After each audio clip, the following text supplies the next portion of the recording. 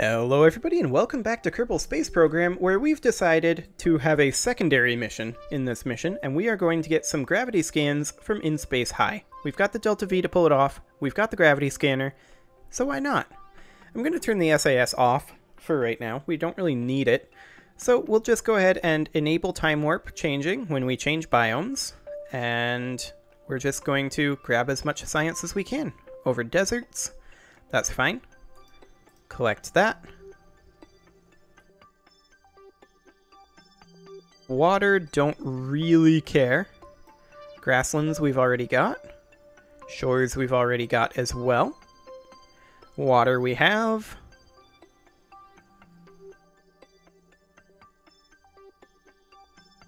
What else are we looking for? Additional shores. Grasslands, more shores, water,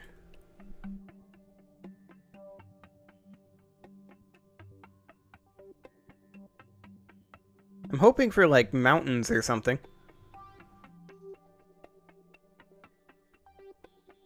I mean, we do only have the one equatorial orbit, and we really don't have the Delta V to hit like the poles. That is not happening. But we can grab some of this science. Mostly we've been just getting water and shores, though. Grasslands. Here's some highlands. Collect that. Grasslands. Highlands. Badlands. Yeah, we'll grab that. More highlands.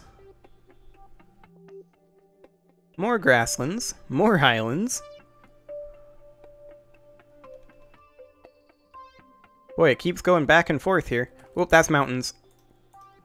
Grab that. Nice. Okay, highlands. I don't think we're going to get another biome at this point. We've gotten deserts, we've gotten badlands, we've gotten grasslands, and it looks like we're going into shores and water, so we're probably not going to get a whole lot else. Like, I'm pretty sure that's it.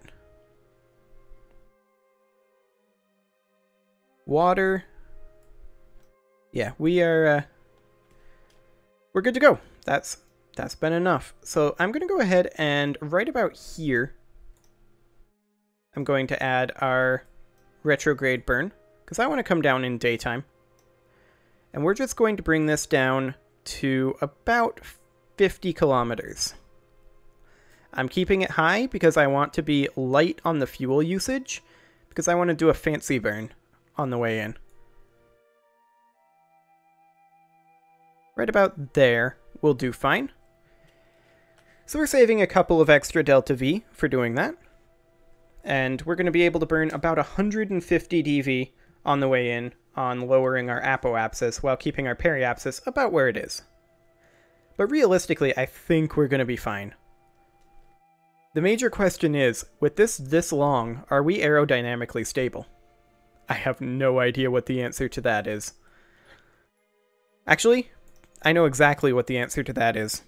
The answer to that is, boy, I hope we're aerodynamically stable. I'm not convinced that we are. But at least Verkle can lock retrograde. That's something. Okay, let's go ahead and warp to that maneuver.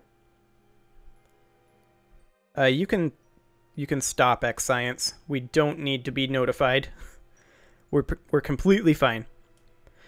Okay, so we want to do this at T-minus 25 seconds.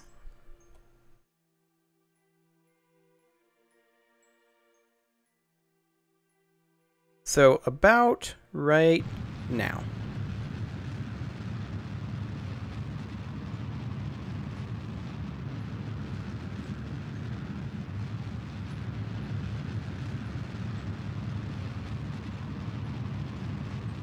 And there goes our periapsis. As long as we get into the atmosphere, we should be home safe. Nothing else should matter. assuming that we are able to hold attitude.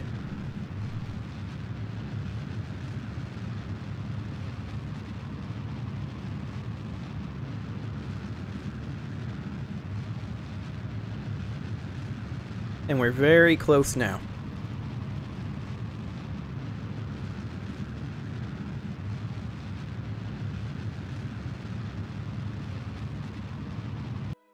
Okay. Good enough. Now, once we get over around here, I want to do it while we're still out of the atmosphere. We want to be burning retrograde here, but we don't want our periapsis to drop too low, so we'll be tossing in a bit of a radial burn as well. Now, we only have,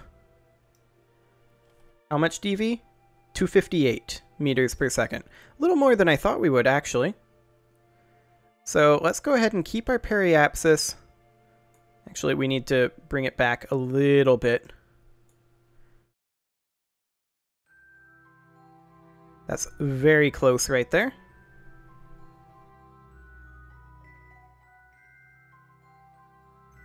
There we go. That's the best we can do. But that'll bleed off about over, like, 2/3 of our altitude, almost. That'll be nice. So we're just going to burn the entire tank there and then jettison.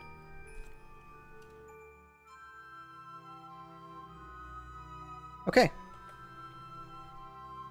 Warp to next maneuver. Let's go.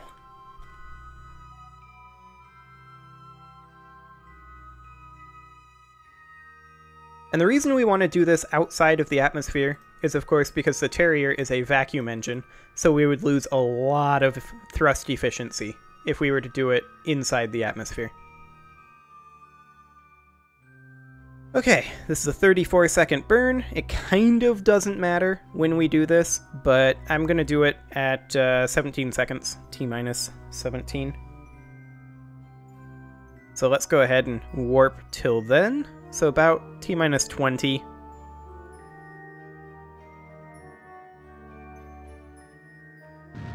And let the burn commence. This is, of course, our final maneuvering burn here.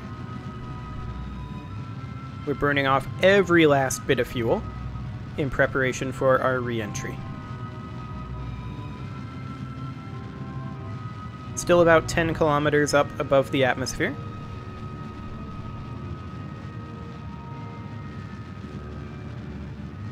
And just trying to adjust attitude a little bit here.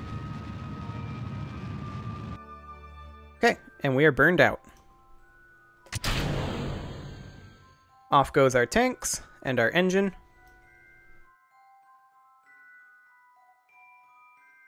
And we should, at this point, checking electric charge. We are fine on electric charge. Just lock retrograde. For now, orbital retrograde will be fine. And we are in the atmosphere and slowing down.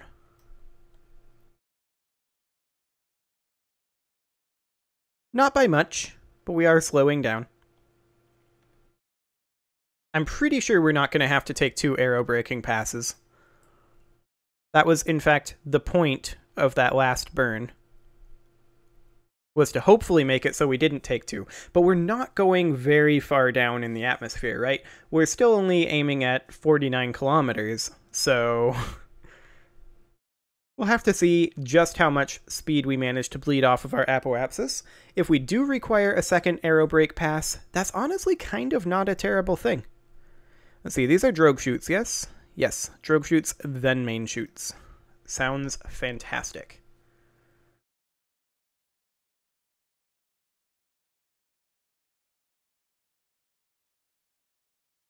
Wait, we're going...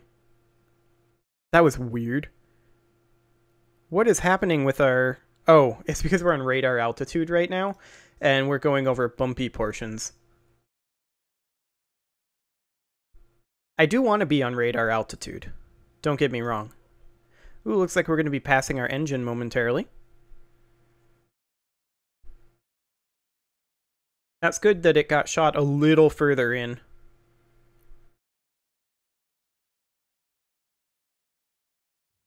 Goodbye, engine. You served us well.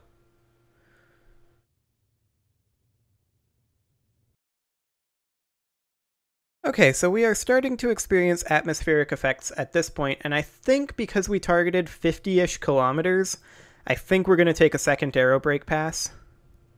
But that's fine.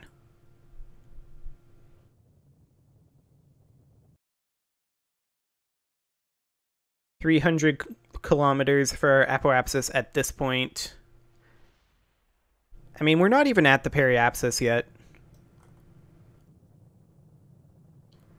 And it's dropped another almost 20 kilometers.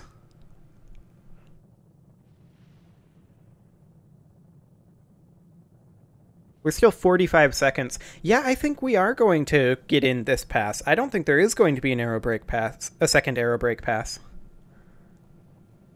We're already down to 260, and we've still got 30 seconds to the periapsis.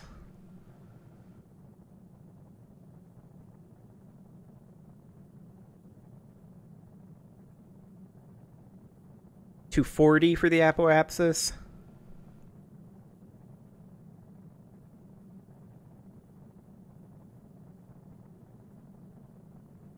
Make that 220. And we're still 15 seconds away from the periapsis.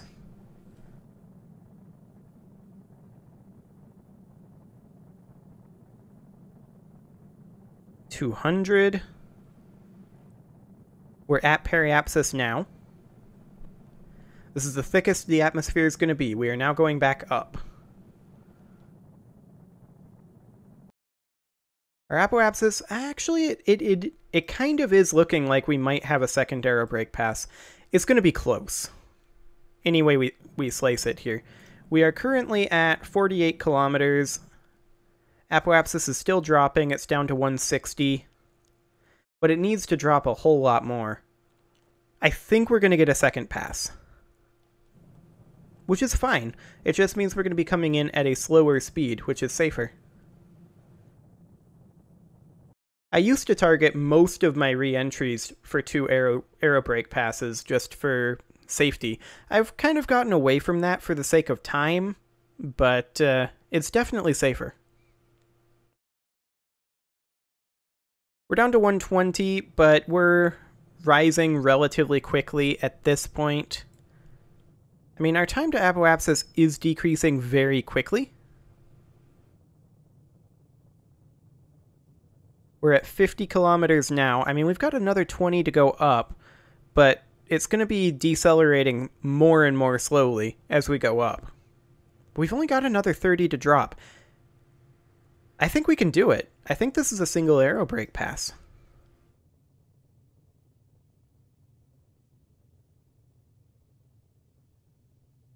Only another 20 kilometers to drop. At the very least, it's going to be very, very close.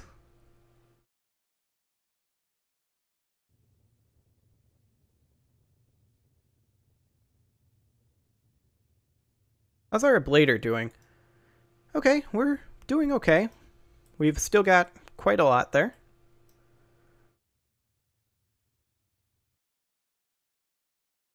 Only another 8 kilometers.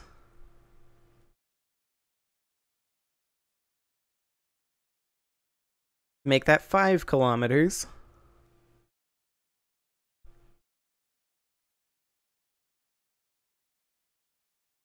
I do believe we're not exiting the atmosphere.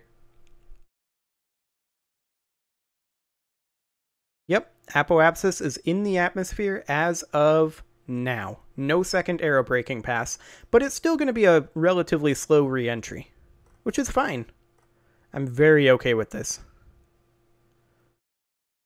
We may end up coming down on the dark side, but that's okay. Not the end of the world. We are, of course, still rising. I'm going to go ahead and quick save right now, because I want to physics warp this a little bit. And quick saving in a physics warp is always a little dangerous, or rather, physics warping in atmosphere is always a little dangerous, hence the quick save. Okay, so far so good. We're about to hit apoapsis here in another about 2 minutes. And we're just slowly decelerating.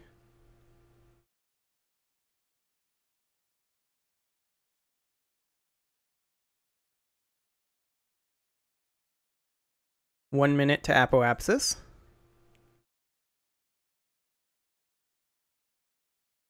And there's no way that I'm going to physics warp when we have atmospheric effects on, just for the record.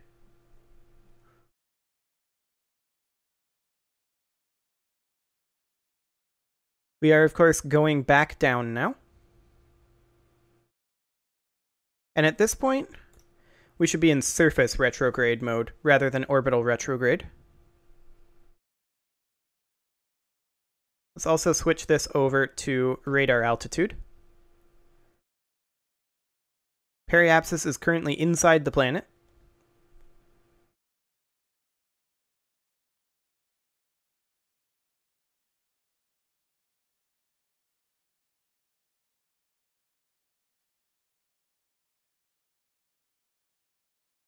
We are not falling very quickly right now, but that's okay. We still have a lot of speed to bleed off.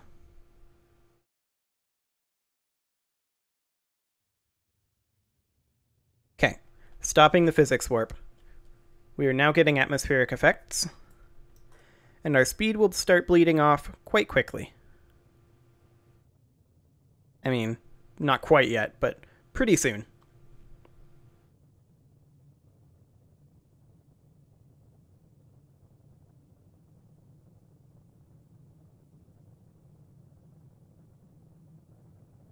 Theoretically, anyway. We are now at 40 kilometers above the surface. Ish. I mean, right now, sea level altitude is probably a little more useful.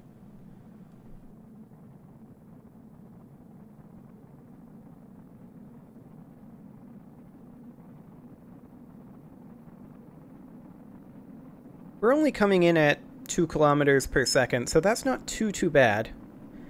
Our blader is going to be half burned off here pretty soon, but that's okay. That's what it's designed to do.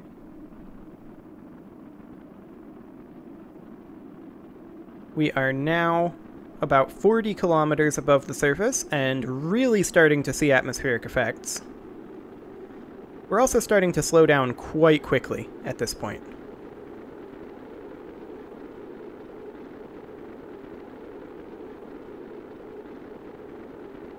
Now I'm just hoping, and I'm just hoping that Furkle manages to hold this attitude, because if we lose attitude at these speeds, then we've got a big problem on our hands. You got this, Furkle. Bill and Bob's lives are in your hands. I'm sure it'll be fine. Oh boy, this is not gonna be fine. I have zero faith in Furkle.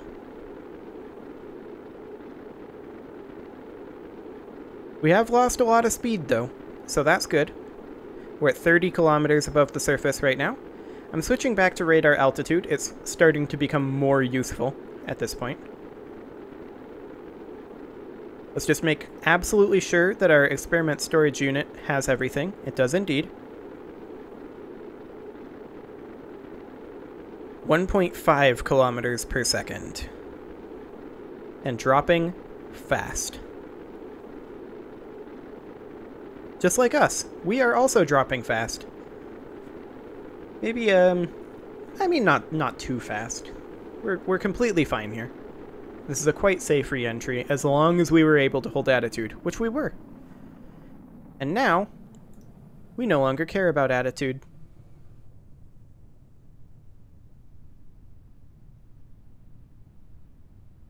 That was basically a picture-perfect re-entry. I like it. We could EVA report. We're not going to do that just yet, but we are going to deploy the drogue chutes. We will probably EVA report this if we get an opportunity. Main chute deploy. I'm going to go ahead and quick save again. We're not going to EVA at 250 meters per second, but it looks like we're going to be coming down on the mountains, which is a little bit spooky. And we'll see if we can get that EVA report when things start deploying.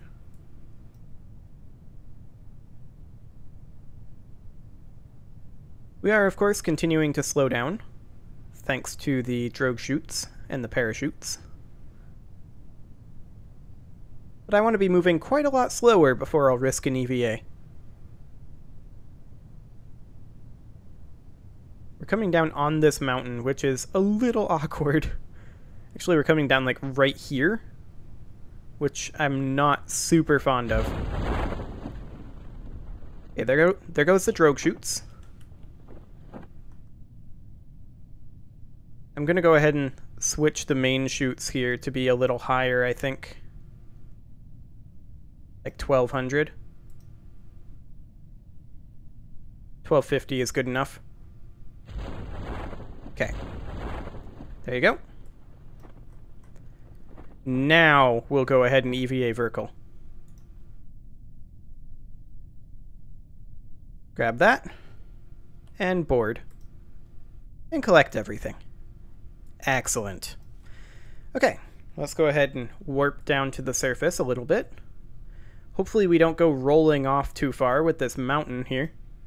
That would be awkward indeed. We're actually over highlands technically right now.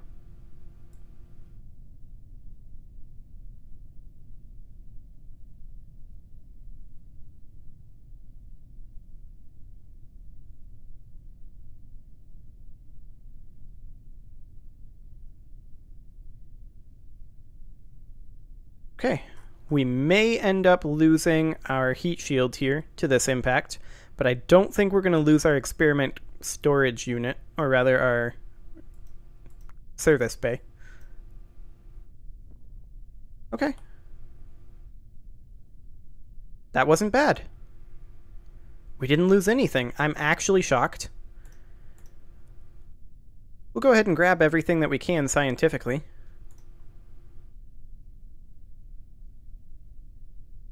And then we'll recover this. That went surprisingly well. And this episode went a little over, so we'll just go ahead and go over what we got from that mission, which was primarily money and science. And then, before we decide what our next mission is going to be, I'll put it in a cut. But look at that. That is a ton of science that we just got. We also got a decent chunk of funding. Not amazing. I just want to double check. Yep, we did complete the contracts that we were expecting. Fantastic. Okay, well, we'll decide what we're going to do next in the next episode. I'm going to go ahead and put a cut in here, subscribe for more, and next episode we might be going back to doing the moon base, or rather the Minmus base. We'll see. See you all next time.